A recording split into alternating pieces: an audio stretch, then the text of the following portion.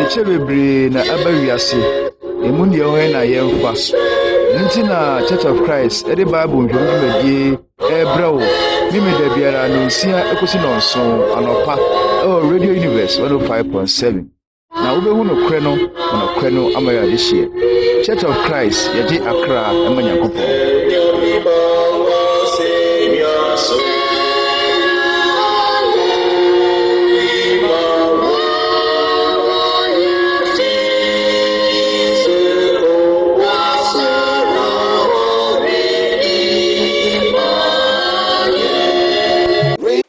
Adofonom ne atiefo emamu nyina ache esama makwa aba eba Church of Christ Bible nhwemudwumadie eso Radio Universe 105.7 yeda yehopa asese wama adepa ache ye bio na ase ede ye nkanidin da amen ene enije pi se yene mo ahia bio mo etisen yede yehopa ase Church of Christ for echeche mu nyina emra so se yede Bible ehwemudwumadie ebrewo dwumadie eba wo nkyɛn mimi da biara no nsia ekosi no nso anopa Radio Universe 105.7 eye pa se yebetie Yakopon asem efise ebeboa yen na yehudi Yakopon epe enti mbeka ye ho ne mu nyina hwe Bible no mu na ne saye no Bible no be kyerɛkyerɛ ye na ebehu no kre no na no kre no ama ye adehye ye gina Petro huma edi kan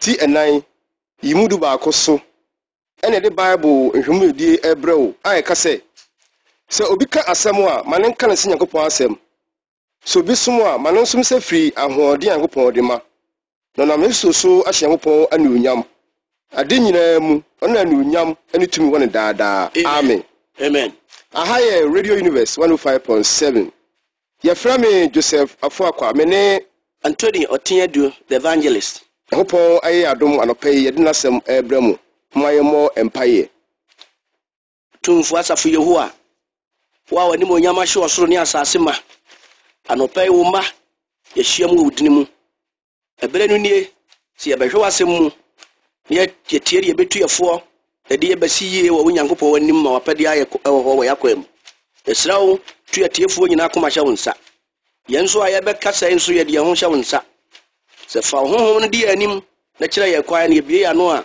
ye hu no wopɛ mu asɛm ne aka na awie dodo nkwagie kan ho ne bomfidi huma nyina ho ban ma yɛn na ne ye ne dwumadie nkwawie ye wodoba Yesu Kristo a wodɔ no din amen se afi no bie o radio no a be o radio no na fa o Bible na fa o book na fa o pen na tro bibiara be fredi suani mu a ebaba a won tie ase no emeno so a na waba dwumadie ne so and the same that pronounced no say the day of the Lord and the judgment of souls. Erade dano eni se obebu Accra Oteng. Erade dano eni se obebu Accra Oteng. Enene edisia openi di ebefam anopai. Openi mo akwaba eba Bible nhwemudwumadi eso. Yaja na impomo e Yakopon dawroma ti ase. Ene etiefo aye krado epeso mu say the day of the Lord and the judgment of the souls. Erade dano eni se obebu Accra Oteng. Owo kwan benso. Yo. Da watwe atwam no Yakopon dawroma nti yetie bibi fa onipa okra nsunsanso a ewo ho ewo de wo beye no wabrabo we se mu. Bibi a wo ye bia no wo ye ema okra edaachi. Yehuni se wiase ha anya no ne ne ma nyina wiye wu a okra no bebe ye kɔ otumfo Yakopon so won okra no one no wasem bika ye be wiye se wiye da no Yakopon bebu ne ma aten na no na ene ye toaso de ye toaso sa na de ye kan se ye won nsam ahodo mienu ye wotu akunkun no mu a efiri Genesis eba nyina no odifo bia ni wa wakasa omoso na asam ne se awurade da no ene atemulu. That is the day of the Lord and judgment. And some in a traso, a trouble of Tronum, Babia, Babia, Wabu.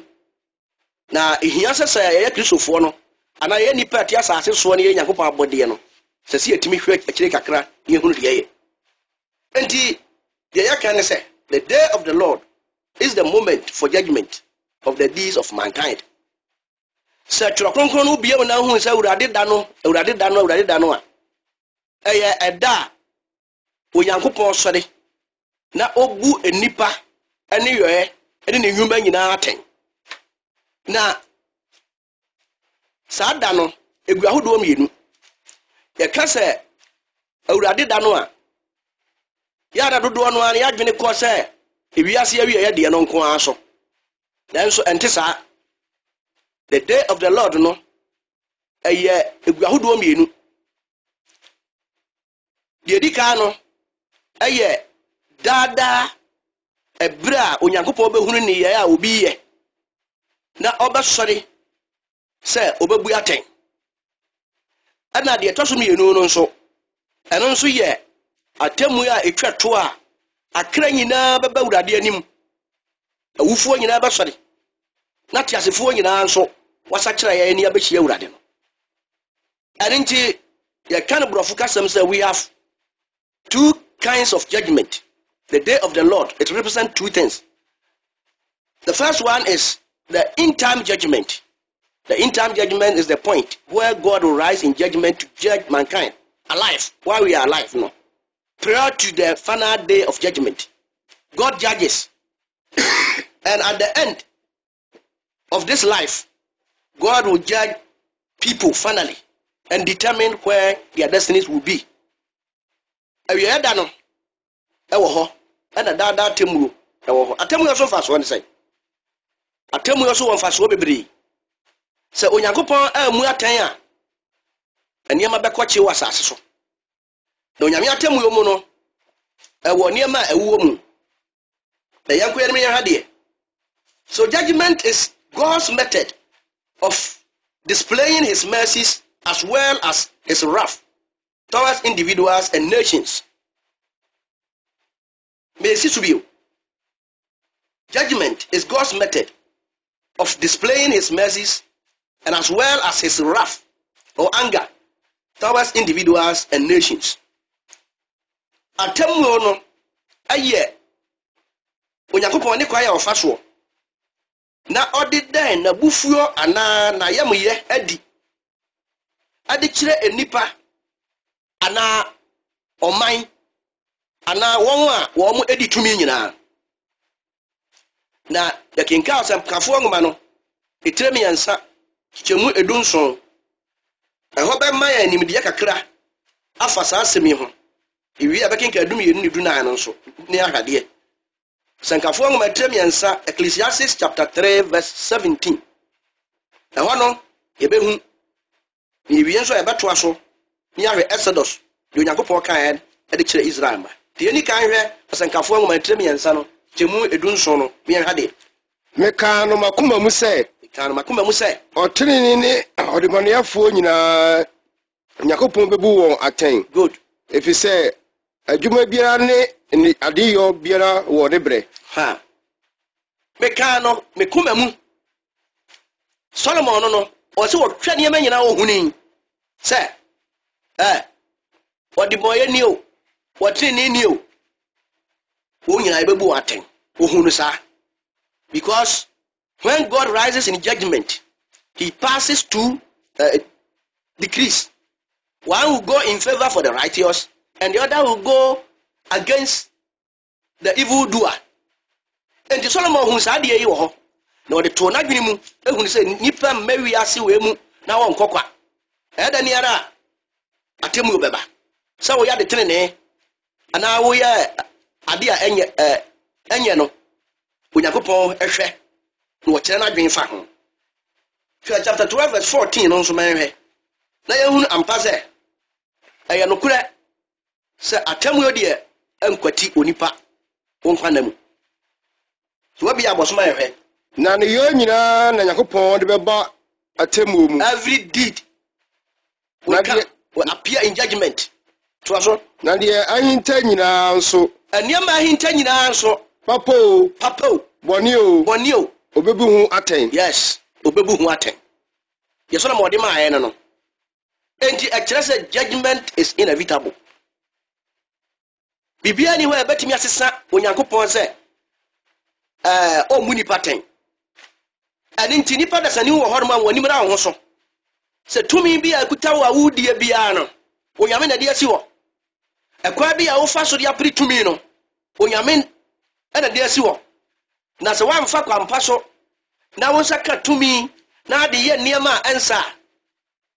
The judge of the Chief Justice no. Or so. And you in time judgment. I know you are going a time. Na dia wodi na to ahokire mu no na waje no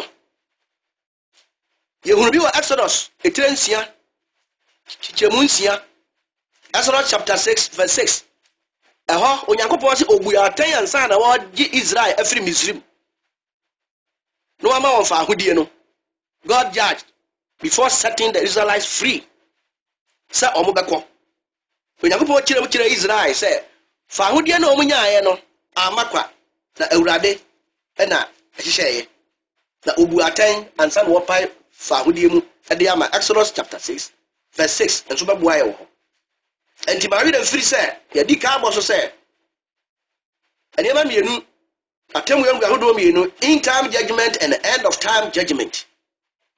Now when judgment is passed there are two things involved.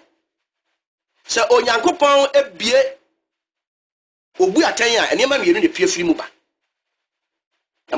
First one, condemnation of the wicked and the unrepentant.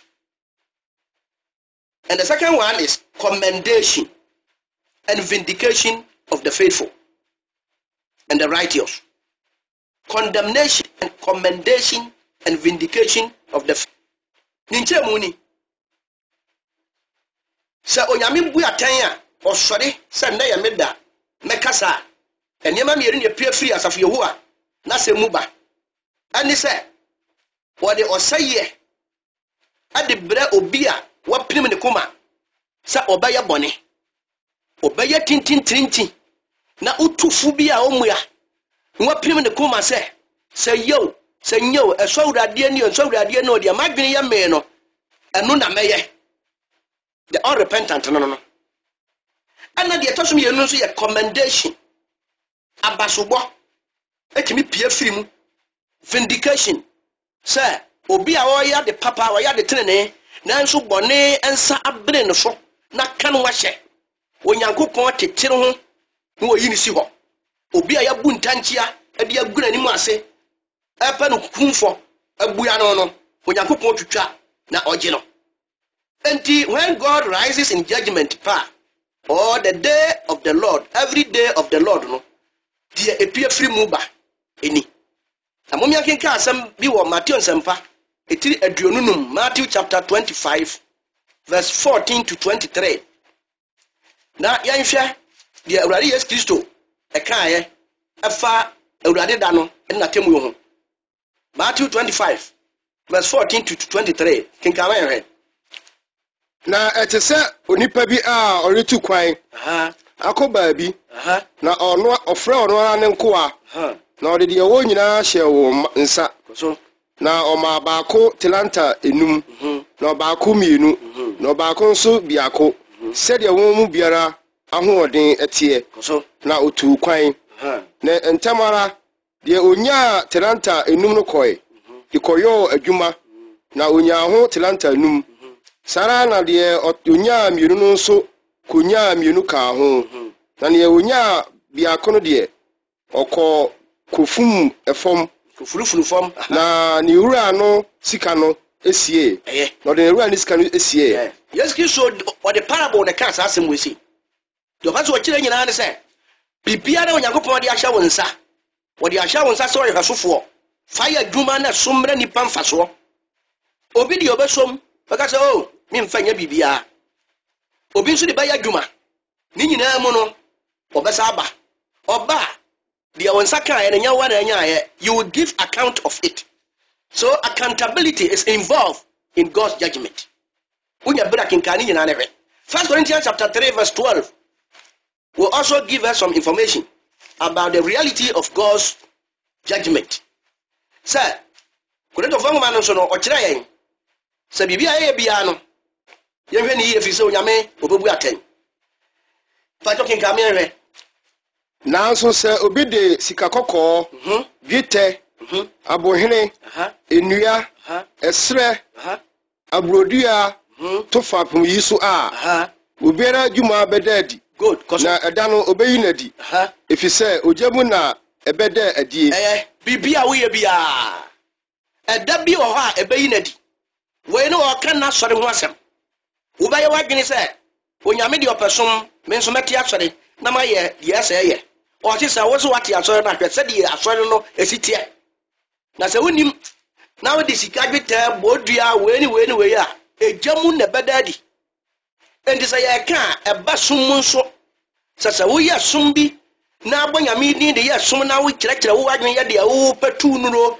na de ɛyɛ wo ho odiifoɔ na abu nkɔfoɔ a ɛgya mu ana wo ne yɔyɛ ɛbɛda adi enti deɛ yɛka ne sɛ obi a ɔbɛsom awurade na ɔbɛsom no yie no ɔse yere wo ho na yɛ adwuma no na obrɛ ɛnyɛ kwada because sɛ woyɛ adwuma papa a awieɛ no nnipa nyinaa po koraa awurade bɛba abɛtua wo ka ɛfiri sɛ atammuo deɛ ɛbɛba nti ɔsoma pɔ ne kasa nyinaa mu na ɔkasa a na wakyerɛm baabi koraa na waka nkasa foforɔ mu ɔse maranata ɛkyerɛ sɛ awurade bra wow.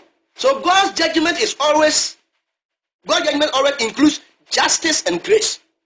Onyakopɔn ne bibia a ɔyɛ no ɔmfiti prɛko pɛ sɛ wɔ sɛ nipa obu atɛn no wa maintain justice because justice yade a ehia paa ɛna medi ka ka n'anim wɔn sɛ God is the chief justice of the chief justice. Otemufuo atene ne ɔwɔ asase wei sɛ so no onyankopɔn na yɛ ɔno nso temufuo enti any judgment that will go no ɛsɛ sɛ maintain justice on earth sɛnte saa onyankopɔn no abɛbu n'atɛn ɛno nti sɛ na kyerɛsɛm no ebie animu de ma yɛn the nature of God's judgment onyankopɔn atemu yɛ no sɛ na ne su siteɛ we need to study 3 things about God's judgment.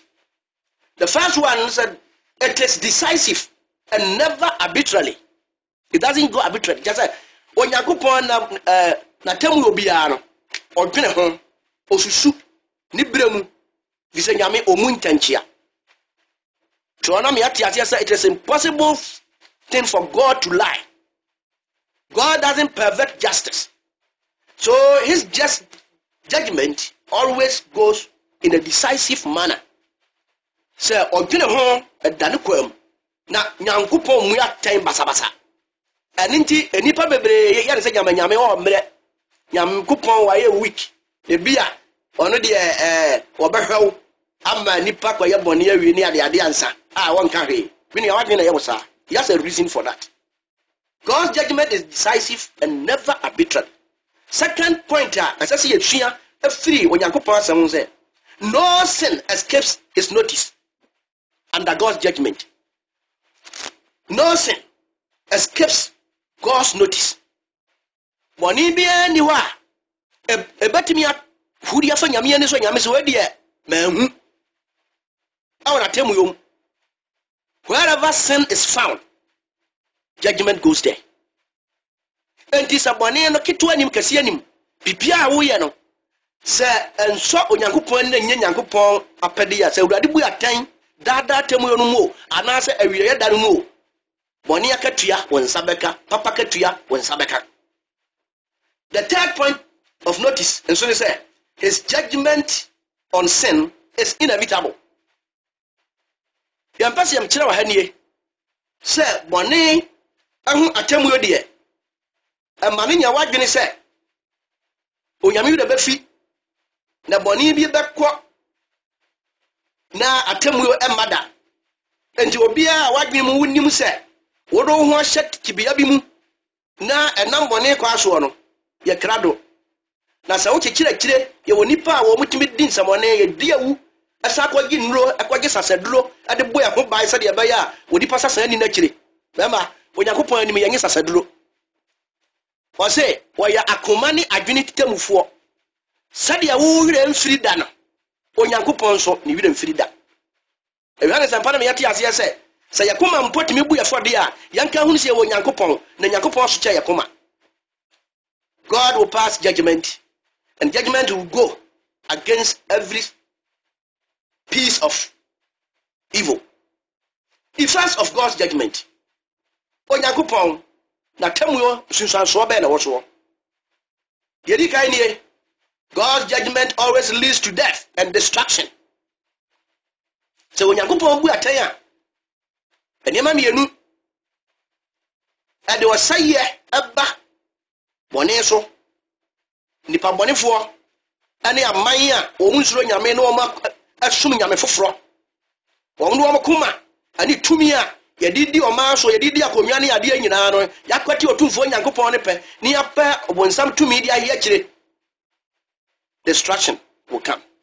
Jeremiah chapter 51 verse 18 and Hosea chapter 6 verse 5. So akinka asem we num nyina no so akinka ya wo behunu se de onyankopon ma difo ne kan nyina ne se e de wosaye e na eba. Enti nyankopon na temu yo no e won sunsanso nyame mu aten wo be de sunsanso ma. Number 2 of the effects, there is no condemnation for those who are in Christ Jesus. Roman for man tire nwotwe kichemu baako. O se obi a wo Kristo Yesu mu na asum ne yie no ono de o saye nka no afobuo ni ho ma. Ebi abakasa mebo a yakika Roman for man tire nwotwe kichemu baako no nko a na Yesu ade wo say those who will be spared in God's judgment no ani nipa wo mo ati Kristo mu yie anya na ada so anya motro modwo so na otu ho ache otumfo nyankopon anim onyam hia ne som na oya adepa adebua yonko nipa ma nyankopon pe aye ho kinka ma yewe ene afe afobuo bire ni ho ma won a wo Kristo Yesu mu. Yes. And it's all person wo kra nkwa. Hear the voice. Enipa na ofre no. Eni na ofre no. You gina kuma pono chi ebomu no. Tie nene onene nyame ba no. There will be no condemnation for those who are in Christ Jesus. Ebra o ma tie nyankopon ba no. Na o ma sese o ma brabo. No o mo se ade a friend bone no onyame ba na wi agiminti minye sa bio no. There is no condemnation. But hypocrites and all who engage in sin and disobey God's will be cast into the lake of fire. You heard that this etre aduonu kichemu edumienu ekosi dunumu no nya atwonfo ani nipa wo ye bone na wo nya sutie ma nyankopon ni nyina no. You heard that this say wo mo chefa wo behunu wo mo chefa ewo oja tadiem. Revelation chapter 20 verse 12 to 15. Now, the woman said, whether we like it or not, we shall all appear before the judgment seat of Christ. 2 Corinthians 5:10 and 11. But what you come in? Corinthians 5:10 to 11. Now, but who said, not by will or compulsion, we shall appear. You be appear. Ewo atemuo adwanim. The onyankopon say within the twinkle of an eye. Eno ubabo wani ate na wawie eye obi say na nipa bebrebe e wawie asie ebe ye de na nyankopon atimi abu atan. Enti obi adwene ne say so ahwese de sitie nkana kura ka so obu atan wo bebre. Enti nya ade ya no de beba so. Timumi ye nidi na ye nom na ye nyi ani okena na yawu. Yamu ya dwama ya nwi yansa ya nya de pe bia na temu obi amma. Mini yana sanin tsa. Ba jo bia bosman. Na etwase ye nyina etwase ye nyina ye kopie Kristo atemu adwano ani. Kristo atemu adwananim. Na obiara anya de onam nipadua so yoe. Na obiara anya de onam ne nipadua so yoe. Apo boni o said ye oye no. Boni o said ye oye no. Mini yana sanin onyankopon anim no. We are not going to tell lies over there. You can't lie to God. Your own body is going to testify against you. We are going to give account of our bodies, what we have used our bodies for. And when you put the kuta wono, the awodi yo no. Record. When you put the anu anka se kuta wono. Ebe pie awurade anim. Na awurade de han. Ayasa X-ray.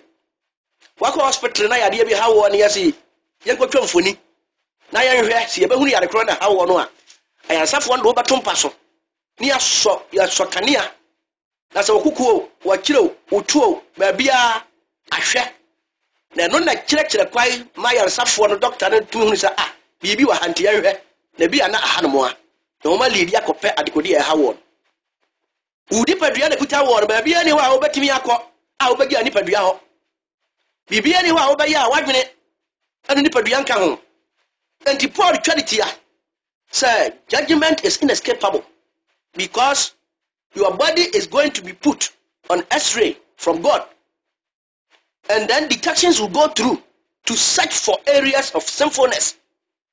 Bibia wa bia yekobu aten yebusa ho nsam mako. And the best thing you should do, no, and the opportunity that you have is that you get somebody who will be talking to you, persuading you. Say ya over free one who ani gia ho. Na wa hwehwe onyankopon akiri kwan no wa hye tren ya brabwase. Ade na me asema me na wo ka no. Nya sa me kwa sori asem ne yeka. Your body. Who asem ne yeka accountability of your body. Na no so no. Ana dia wudu ni padua na ye no. Ni padua no. Who atemu adu. Na asase wura enso hwewo wa kire wase. Mesrawo afe na wabie o radio no a Church of Christ Bible ehwemudumadi na ogusu etie. Openi Anthony Oteng adu na ogusu di Nyankopon asem emawo. Edition say the day of the Lord and the judgment of the souls. Erade da no ene se obebu akra atiasefo Oteng. Ewo Radio Universe 105.7 kositie ebebo obipi benyimba to aso. Enti de yaka nyina no obi adwene ne se anya no kure ne onipa nso o mo hyanhya na afia mu na o mo kyerɛkyerɛ se onyankopɔn de asase wo bɔ se nipa ntra so onyame wansa ne da mini na sani ensam we no emfa komento so na wo yesa ebere betia Hebrew fam ma ne kyerɛ baako kikyemu edu ani du baako no yen kan hwɛ so tumfo nyankopɔn asɛm no ani adane ana sɛ wadana no a entrance mu obi nsa wadwene na yi obi sɛ jama asɔre kora ya kro no ɛho hia na ntete kwaafo ane wo mu a wo mu nya bibi ne ekom de wo mu no wo tete mfidie so ne yɛ kan sempa yɛn kan sempa sɛ kom de yɛyo na yɛhɔ nyankopɔn atemu ya baba no a Paul kan was say it is the love of God that compels me to preach. Say Kristo Yesu do no na hyeme samen kan sempa nkyerɛw na oda akye abrabɔ ensi wie but what be Hebrews na kinkame yɛ so nyame ne wira fi sɛ wo mu nipa ne yɛ aten a na awurade mfitiase no woto asase fapem wo na woto asase fapem you lay the foundations of the earth na wonsa anu nyuma ne osoro na esoro enso ya onyankopɔn wonsa no adwuma enonum besɛi saa nneɛma ne nyinaa bɛsɛi na wo de wo hɔ ara na ne nyinaa besu sɛ atade ne nyinaa besu they shall wax like clothing osoro mu nneɛma wo mu nyinaa people are researching, scientists are working hardly to bring out new information from the space. Womu watimi tu di yedi mfidie tu kwa suru ni adiye nyina womu ya juma dendende ya boka. Amekama chira womu wati asese. Onyame asam daho ekutemu se di ebe de wo wiem ho bia no ebe sei. No se ebe su se atade. Eka se ebe su ya di ekire ne se sa wukuta ragbi na wugya to wiram ba bia 1 week time no kokore se de sitie uso mu anate a loose texture. So all these things are going to lose their textures because of God's word. So when the time is due, God will bring all these things into action, and then you as an individual, so sure ni asase e twamu a ehe na wo bagina ehe na wo batena no wadi wakokrokosam ehe na wakonde ya no baguo osoro batwene ho asase atwene ho menu ya kinka petro ngoma na maye petro ngoma to so no tirimi ansa kikemu edu na yentie afutu a Yes, Christo Shiani Peter or the Maya, Sayati as a forum, Yan Shannon. Now Yan Shanimu, if you said you're young upon in the back, so yes, Rayano, and Twin and Nancy. In this year, I've been Papa Bia, Yamfa. A footry of Peter, the Maya, and say. Na awurade da no bɛba sɛ deɛ owifuo ɛba awurade da no bɛba sɛ deɛ owifuo ba unannounced enti sɛ obi sɔre sɛ ɔno ɔyɛ odiyifoɔ na ɔkeka nsɛm sɛ sɛ ya ɔboa ɛna diyifoɔ no ɔmo gu ɔkeka nsɛm no owuo nsɛm nko na ɔmo ka de abayifoɔ adwene ho na wɔka onyankopɔn asɛm ɛnyɛ no na wɔka so ɔyɛ abayifoɔ woyɛ die bɛni o you will appear before God will judge you. Deɛ hia otumfoɔ nyankopɔn ne sɛ ɔpɛ sɛ wo wohunu saa nyansa yi ɛbɛrɛ a wote ase na wosesa wakwae na ahwɛ n'akyiri kwa na wotua na mmɔmpa bi na ɛno na ɛbɛboa wo na ewiase ɛmfa nkosi hwee wɔse awurade da no bɛba unannounced sɛdeɛ ɔkorɔmfoɔ anrɔbɛse bɛwia wo a wɔn nyɛ dede o wobɛte w'ani no na wɔgyina wo dam toa so emu na ɔsoro de kukurudu bɛtwam ɔse emu na wobɛhunu sɛ ɔsoro heavens ɔsoro wɔ yi a wɔ hɔ no ɛba bobɔ te sɛ deɛ obi yi film na bobɔ na screen abɛda hɔ na deɛ na bɛtɔ soɔ no that thing is going to happen toa so bɛtwam akorɔ ɛba bobɔ na twa mu akɔ enti adeɛ bi a wɔ mu biara no a ɛhɔ na yɛ obi investment no it shall pass away toa so na ewimu mfitiasedie bɛhye asɛe the elements of heaven yɛka sɛ element a the atomic structure of things asase nneɛma a constitute asase the components the minute components of the earth ana bɛnane ɛyɛ buo ɛyɛ deɛ bɛni o biribi a ɛkeka bɔ mu the cellular structure of physical things shall melt wuntie ne yie no obi a ɔyɛ scientist no wonim deɛ ɛsɛ ɔte deɛ awurade kan ase the elements of the earth the smallest particles of the heavens shall begin to melt because na asase animu nnwuma nyinaa bɛhye na asase wei a yɛti mu no yɛada ase na obi sɛ sɛ ɔka sɛ asase a nyankopɔn ɛrefa asase ɛde ma nipa ɛyɛ fallacy and falsehood onyankopɔn wɔ nim deɛ ɔfrɛ no asase ɛna asɛm bi so wɔ hɔ ɔka na so ɔyusu no figurative word ɛde represent a no nso wɔ hɔ yɛnim ne nyinaa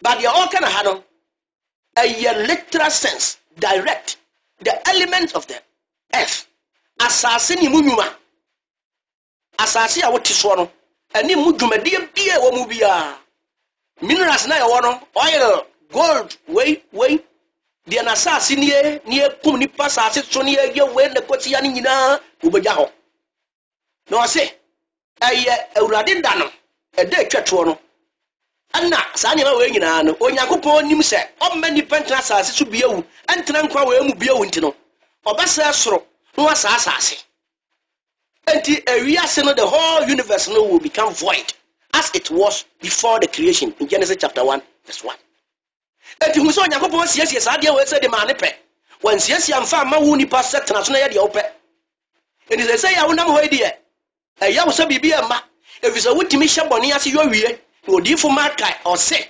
monhwɛ yie mu a mosusu bɔne wɔ mo kɛtɛ so na mosɔre adɔpa kɔyɛ wakɔnceive evil bebree a wasɔre yi ɛno ho preparations na woyɛ menua awurade sɛ sakyera wadwen ɔse na ɛnum nyinaa no ɛbɛhye ɛbɛsu ɛbɛnane na asɛe kɔso meyɛhwɛ enti sɛ yɛnum nyinaa bɛsɛe a na sɛ wɔnum nyinaa bɛsɛe di a asetuo no ni nipa bɛɛ na ɛsɛ sɛ moyɛ wɔ what kind of person do you ought to be a great question ya Peter can say saa nneɛma wɔn nyinaa bɛsɛe di a nipa suo bɛ na sɛ sɛ yɛyɛ ɛwɔ abrabɔ kronkron ɛne nyamesom pam toa so ɛne nyamesom ɛpa mu godliness is a great gain sɛ motwɛn na moma Nyankopɔn da no baa yɛn ntam ɛno mu na ɔsoro bɛsɔ ogya muntie ne yie ɛnti sɛ obi gye akyinye sɛ Nyankopɔn wiase wansɛ no wɔde yɛyɛ a wɔdada no ho ma wɔmfa no musuo nkɔ sakyera wadwene ahwɛ Onyankopɔn akyiri kwae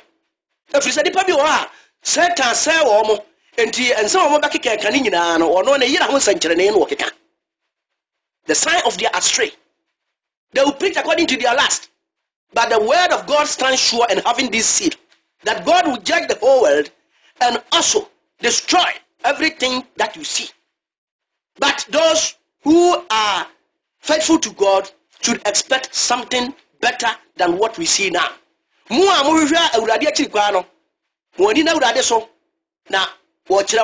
What's he saying? ɛno mu na ɔsoro bɛsɔ gya ahye na wiem fitiaseɛ nyinaa anane ahye na sɛdeɛ ne bɔhyɛ atie no according to his promise, yɛretwɛn ɔsoro foforɔ we are looking for a new heavens ne asase foforɔ and a new earth a tenee ti mu. in it righteousness retains. Sɛdeɛ ne bɔhyɛ asi tie no sɛ wɔanim nyinaa sɛe a yɛahwehwɛ ɔsoro foforɔ ne asase foforɔ a tenee ati mu. Ɔmaa no ni na awurade Yesu Kristo nko ara na ɔyɛ ɔkwan nokora ne nkwa no ana ɔpɛ sɛ ɔgye nipa nkwa nti wɔde n'asafo no nso asi hɔ sɛ ɛnkyerɛkyerɛ saa nokora kwa wei na obi a ɔhwehwɛ awurade akyiri kwa no wɔtumi ati no wɔse saa nimdeɛ wei no wakora no wɔ n'asafo no mu. Ephesians chapter 3 verse 10. Minua asɛm a yɛwɔde ma wo nie Onyankopɔn bɛbu wiase atɛn akra nyinaa bɛbɛ n'anim dwene wo deɛ ho sakyera w'adwene nɛ na awieɛ no biribi amfa wase. Onyankopɔn ka mo ho ɔwɔ awurade Yesu Kristo din mu. Amen. Amen. The day of the Lord and the judgment of the souls. Awurade da no ɛne sɛ ɔbɛbu akra atɛn. Ɛne ne adesua a ɔpani amayɛnya no anɔpa yi. Yɛbibie ahoma no na wɔn nso bibiara ɛkyerɛ wadwe no wɔn nso aba dwumadie ɛno so. 0509 18 64 88 0509 18 64 88. Nine kyerɛ n'asuafoɔ no sɛ mo ma mo koma ntutu tenabea pii wɔ magya fie na sɛ nkante saa anka manka nkyerɛ m sɛ mekɔsiesie baabi ama mo na sɛ mewie a mɛba bɛfa mo na baabi a mewɔ no ɛhɔ na mo nso mobɛwɔ. Mina na sɛne Yesu Kristo kyerɛ wei na ɛno no ma mmuaeɛ wɔ nsɛm wei a yɛka nyinaa. Yesu Kristo nyɛ n'adwene sɛ ɔbɛtena asase so adi akonnwa bi. Yohana di sɛm no ka no ɛnyɛ asekyerɛ no no Yesu nka no baabi a sɛ ɔbɛdi 1,000-year reign sɛ ɔbɛdi nipa asase so hene daabi twerɛsɛm no nka no baabi a. Afei deɛ ɛsɛ yɛhu no sɛ where shall we be? Ɛhe ne yɛbɛtena sɛ wɔsɛe no a hwɛ Onyankopɔn ne ho ɔhu paa. Sɛ woyɛ obi a wonim wiram kakra a aboa bi yɛfɛ no bubu ma ba yɛ ada mpanimfoɔ busa sɛ ne buo no a wɔda mu no wɔda hɔ no wɔnweneyɛ anaasɛ wɔgyina hɔ ɔno a na bɛdi na kwan korɔ fa so ɔyɛ n'adwuma no. Deɛ meka kyerɛ no sɛ baabi a na Nyankopɔn te a ɔbɔ ɔsoro ne asase no ɛhɔ ara na wɔbɛtena na hɔ no na wɔse ɔsaa deɛ wayɛ nyinaa wie a mo a mofata no ɔbɛfa mo akɔ soro hɔ baabi a ɔno wɔte Yesu Kristo kyerɛ mu sɛ magya fie no there are many mansions. I'm going to prepare a place for you. Na sante saa anka menka saa enti onipa bi a ɔbɛhyɛ no wapono mu no wɔbɛka kyerɛ wo sɛ Onyankopɔn bɛkrɛ asase so zafanaya asɛ no onya hunu nokura ne yie ma menkyerɛ mu abiri biara no sɛ Onyankopɔn ebu atɛn in time judgment no no de apepa adebɔnyɛfoɔ efiri asase so a ɔma nkaeɛ bi ka wɔyɛ saa deɛ no efiri Genesis saa na de ba enti abiri biara mo sɛ Ghana ha ana sa adebɔnyɛfoɔ ɛyɛ abu afa trenefoɔ so a awurade de asodie obu atɛn na obu atɛn no wie a wɔn a wɔn yɛ bɔne ne nneɛma yi wɔyi wɔn firi mu no ama nkaeɛ ketewa bi aka na wɔabrɛ so no saa na yɛyɛ na kyerɛ sɛ awurade wɔ adwene sɛ ɔma atrenefoɔ asa atena ase asase so na ɛno yɛ in time judgment na yɛka ho asɛm na awieɛ da no a asoro ne asase nyinaa no awurade sɛ ɔretwa so na wɔfa na atrenefoɔ firi ha ne wɔn akɔ agya no nkyɛn no ɛno deɛ woka kyerɛ yɛ sɛ ɛno no na nipa bɛsa atena asase wei so a ɛyɛ atorɔsɛm koraa. Yesu Kristo nyɛ n'adwene no Onyankopɔn nyɛ n'adwene no torɔsɛm no so nkasa enti sɛ woahwɛ ne yi a nsɛm wei no ɛbɛma wode w'ani ato asase so nneɛma yɛ onipa a wɔn ahyehyɛ nkɔm ne yɛatwerɛtwerɛ daa ho sɛ awurade bɛpepa wei no firi hɔ nom a ne yɛakɔ akɔfa wei kɔfa ɛda bi yɛ ni hɔ ɔse the element of the earth ɛbɛnane as ye nyakwa ni akọ petro mmanụ wa de kae no mo me kenka wo ye pa chapter 3 2 Peter ka ni nyina akọ ubehu de woka so aha adenti enipa bi ani wa onyankopon abu atan wie no o se akra wo mo ya wuo nyina no wo mo banyane obama wo mo nipadua foforo na ye nyina ya tua hia no na wo mo fata seye no odo wa gu amanehunu kem bompa ya se won kodi sankrofo no mu bi there is no condemnation I can no Roman from material what no and say condemnation is different from judgment. Say onyankopon bu aten no a na all condemn obi ana wa commend obi. Nyankopon bu aten o condemn the boy ni ade ne ko say yemu na wa bo otini ni so abaso wa hye ni munyam. Enti obi a wa ba Kristo mu no som nyame yie he will be commended and rewarded. Atemu mu akatua na emienu ye wo positive reward and one negative rewards. Ye wo ye bia no akatua say ya papa obenya papa katua eye bone so obenya bone akatua. Onyame de akyade ama wo se fa ya dwuma akyade bi onyankopon de ama wo no o se fa som nipa fa ye wa dwuma wie na wo wie a onyankopon ebeda aso ase wa anya ne saa na ale pasa minkum nyanti menko a me de ba ya me ho a onipadua no obebu aten na Yakubu kura James ma ate ase se yakura nipa wasase so no ya niam kura de bedi adanse ati ayi woda mu niam ntoma a wodi asia nipa da so na asaye de mututuo sika wodi ayehia fam na akra ekomku no ni nyina no bebo ebedi adanse testimony enti akyade nyame ama wo no fa ya dwuma onyankopon dia na otwetwa mo yete se so nipa wuya atemu no etwa to nyamaaye no onyankopon wo baabi a wokura nipa no wu a wi bo atani abrabo na wu ani da so mu Kristo mu no onyame ba mu ahome na ho na wo bia obama watena na nso odi bone no nso a Kristo Yesu nyamaaye no o baabi odum beguo eno na last week no e chekire mu no enti bompaye na hwehwa urade ansa na wawu ebise wu ya wuntimi change wu status asase ani pipa no madika akirem ade a no nyakopon ye odi adboyefo ofiri wa no amatenefo aka no wo mu wukọ biribi ya nyakopon kutia bone na edi adanse ye se nyakopon ompe bone na obaya saa na Yesu Kristo akiro na maya tosum ye ni a obayi ne ho ade ade bema nyasa wo batras wo Yesu Kristo akiri bio osoro ni asase saye atenefo pagya a odo mbekọ soro na adboyefo akogu da manihunu asamo asafo bi wo legon ya police station nachi edentimu amwo campus ha no ya mo hwe yeda openi ase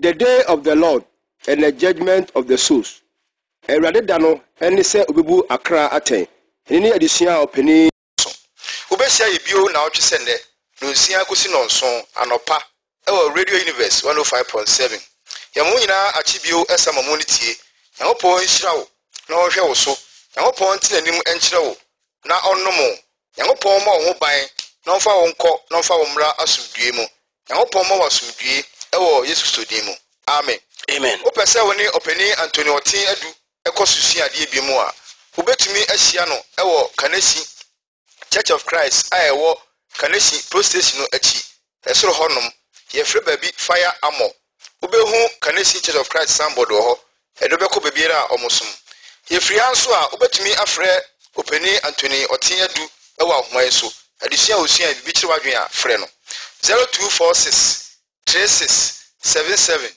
98 0246 36 77 98 obetumi so akọ Facebook akọhwe Church Radio obehu Church Radio ho Facebook ayabie idin say Church Radio ana obetumi asra Church of Christ for biara eben wo ye beda openi Anthony Oteng adu ase ono de nyakopon asem ebreye studio ye beda Patrick ase ono chichima fie ni fuma emaye eni atiefo nyina edam ase samo ye aso nyakopon asem ye frame Joseph Afuakwa me na me din wo chia me ye be hye mu bio na wo twesene nyakopon hyira mu nyina amen amen